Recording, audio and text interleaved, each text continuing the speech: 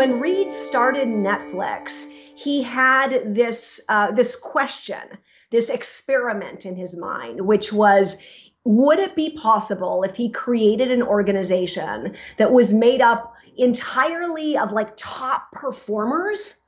Would it be possible to give them, an incredible level of freedom without having to worry about the organization descending into chaos? Because of course, in most companies, most of the rules and process are put in place in order to deal with employees who are underperforming or who are maybe not the best employees of the batch, right? So that led him to this idea of talent density, of creating a high performing team that had very little rules and process tying it down. And the idea is specifically not just that we're any old team, but we're a high-performing Olympic team. And I think that's actually an interesting image because we can all think about top athletic performers, that they recognize that if they want a spot on like that top Olympic team, that they're going to have to fight hard to get that spot. Meaning they're going to have to really be performing at their highest level. And when they get there, they know, every year they kind of have to try out again. It's not like they're going to be in that spot for life. So I think that that's an atmosphere that is very attractive to some of the younger generations today that aren't thinking about employment, for life, but instead are thinking about opportunities that can allow each of us to shine to our full potential. And then when that opportunity is done, we can move on to another opportunity. Of course, that also means that Netflix, I would say, is a rather high adrenaline place to work, just like being on an Olympic team may be high adrenaline.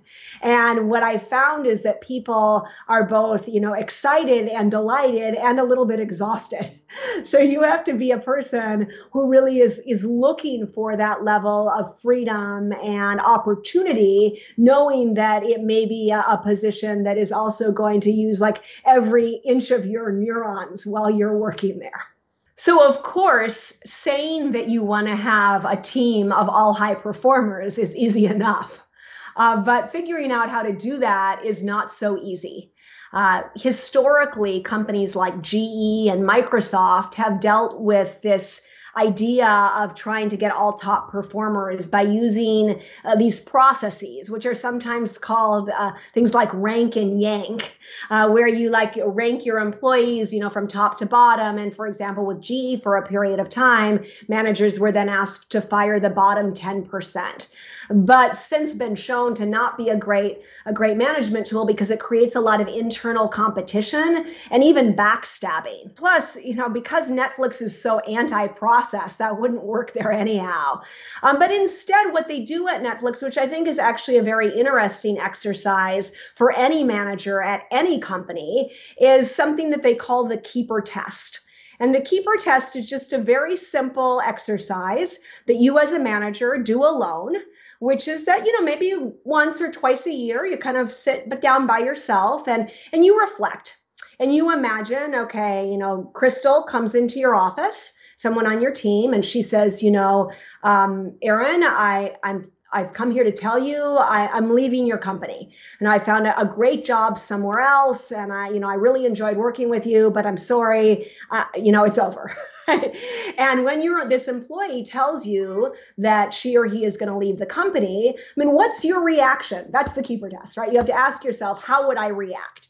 And, with some employees, you might think, oh my gosh, if Crystal told me she was leaving the company, I would be devastated.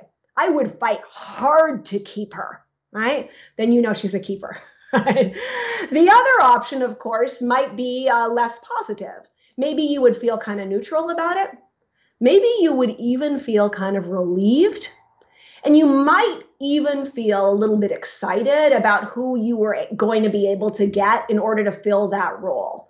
And of course, that's the test, right? If you wouldn't fight hard to keep that person, then that's not someone that should be on your team. Performance is contagious. And what that means for a manager is that if you have one individual on your team who's a little bit of a performance problem, that's not an individual problem. An individual performance problem is a systemic problem that impacts the entire team. And if you've got enough of those in your company, that impacts the entire organization. So I think it's really important that we think about that kind of idea of like that one mediocre employee pulling performance down, or that if you have a team of all stunning colleagues, how that may just then cycle up. And that's what we've really seen at Netflix, like an organization where they've kind of weeded out the adequate or mediocre performers. And then we've seen just the success of that organization cycle up. Get smarter faster with new videos every week from the world's biggest thinkers.